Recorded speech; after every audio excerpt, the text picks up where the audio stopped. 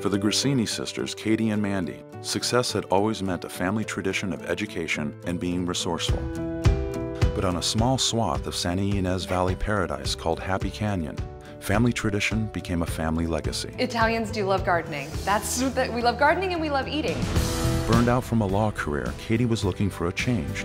And Mandy, fresh out of art school and living in New York City, didn't know how big a change awaited her. The second you start driving through the canyon, everything just slows down, and it's just a good place to be. Together, these two young women operating in a male-dominated industry are determined to create a family name synonymous with premium wine, crafted with an emphasis on sustainability.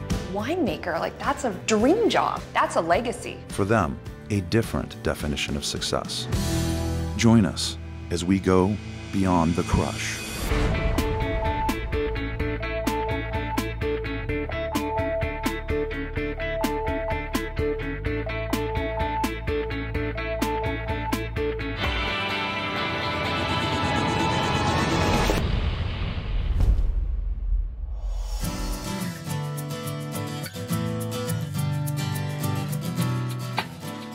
Mandy and I both run the place, and I was definitely worried when we first started. There are not a lot of young people, and there's definitely not a lot of young women running these type of operations. I was coming into this industry and had a lot to learn.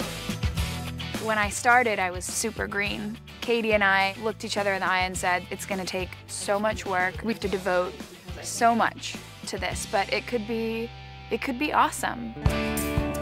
We are a small group here. We can't have an HR department, you know? Me and Mandy are the HR department. One part event coordinator, one part sales. I manage our wine club, kind of a cellar rat during harvest. Big sister slash therapist slash attorney. Make sure the kitchen's clean. Slash the IT department. My main goal is just to be respected. To be respected, you have to earn it. It's really important to be authentic, especially in the wine industry. If it's not authentic, you know it in a second.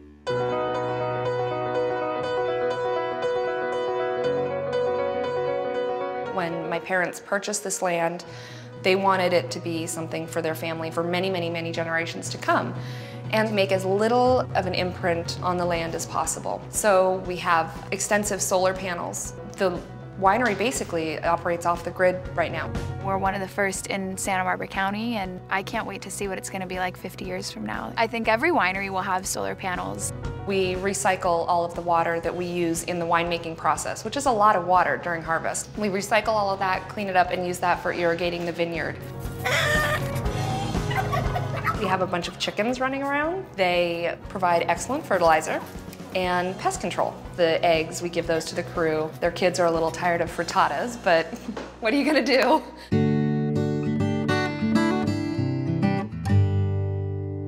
The family isn't just our family, but it's also the crew that we have here that's tending the vines every day. They've been here since the beginning. We give them full control over several acres of vines every year. And we tell them, this is yours, this is your responsibility. You make 100% of the decisions about it. When it gets watered, when it gets pruned, everything. The proceeds go to a special fund for them for bonuses and emergency medical problems, things like that. And it makes them feel like part of the family. The people that work on these vines day in and day out feel a lot of ownership. Everybody loves this place. I think it's reflected in the wine that we are able to make.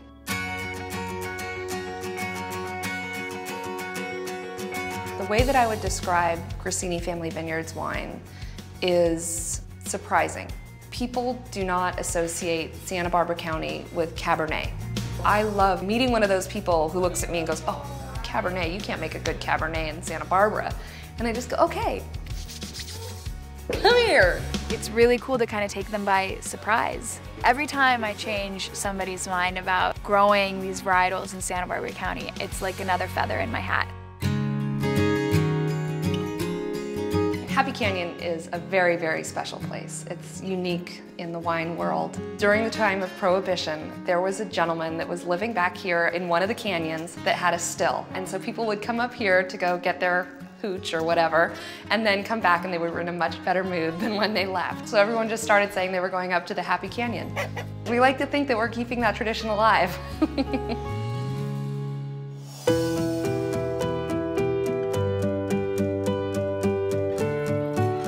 these wines with family and friends. When people are totally satiated with a good glass of wine, that's my favorite vibe. Loads of dishes to wash later, but who cares, you know?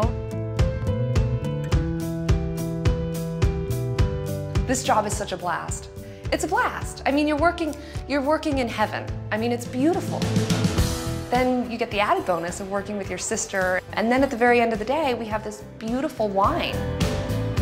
That's a legacy. That's something people hold on to forever.